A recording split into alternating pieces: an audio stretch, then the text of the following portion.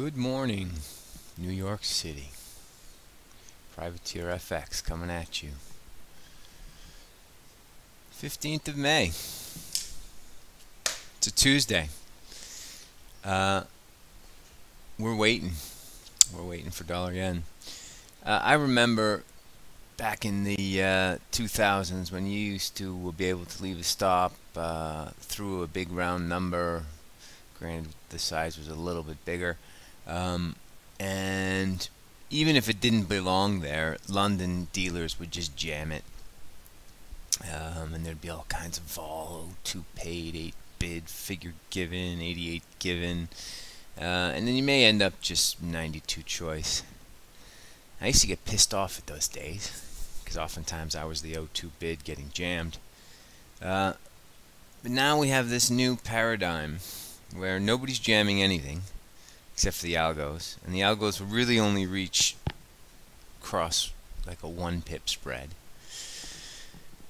And the secondary consequences of all this is something like this. Look at the 1-minute chart today. We've been basically 82 figure, and if you really take away the 82s, we've been like 82.92. Take away these little 2 minutes above 95, 1 minute above 97. We've been 82.92 all fucking morning. I have no words. Sackless, castrated London can't get dollar yen through the psychological 110, where undoubtedly there's tons of people waiting to buy. The entire professional FX world who trades momentum, that group, and frankly, all the people who fade they want to sell high ones. 18-point range, going into a critical level when yields go to 303, euro down to 119.10. And dollar yen is 82.92 the whole freaking time. Wow. Tremendous. Anyway, patience. It's part of trading. I'm not going to rush this. We're going to wait till the conditions are right, till the setup is right, till the story is right. Surprising as it is, we just sit here and wait. And we'll see if we can get above this psychological level. One thing I want to point out is the 200-day here is around 18, and this downward sloping trend line here, kind of a 2-3 toucher, but needs another touch, comes in at 15 today. So really, this sucker doesn't get really bid until we get to 20. So we got to be careful for false breaks through the figure, because the real smart money, I think, is going to be above sort of 16. So 110, 16, 17, 18, 19, 20 might be that little pocket of CTA buying today. It's not clear. Now we have a triple top at 110.02. I mean, it's hard to ignore that. But I really don't like when we have these overhang situations above a horizontal. So, heads up, people. Take a look at dollar Swiss. Obviously, with yields at 302, the pressure is on the upside. We had a long tail yesterday. Triple top here, 100.57.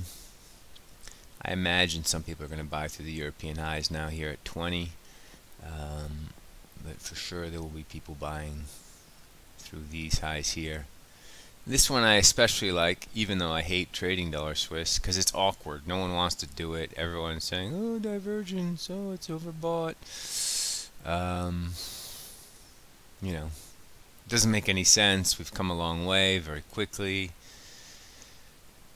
these are the type of trades that often pay. So keep an eye on dollar Swiss. And if you're like me, you just can't stand dollar Swiss, just ignore that advice.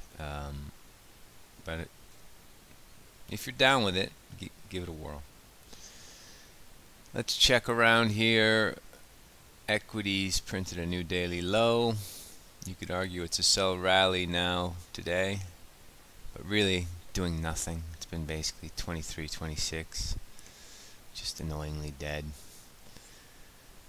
So to sum it up, we are just waiting for dollar yen. We got some core longs on from, like, what was that, 5:30 in the morning, 6 hours ago. And now we just wait. I think the kill on this thing is going to be below 70. So try and get your average below 70. Obviously, if you come in New York, that's going to be very hard to do. And we wait and see if London jams this before you guys get in. It's 5:30 New York time now, or they need their big brother New York to come in to kick this door down. Anyway, I've said enough. We're still accumulating, trading from the long side dollars, and just waiting. Good luck out there, people. I will see you tomorrow. I'm halfway through the book about not giving a fuck. I will start doing tweets after trading hours. So in the evenings with a glass of wine, you'll see some tweets from me about books. Feel free to poke the bear when you see them. All right, catch you guys later. Ciao.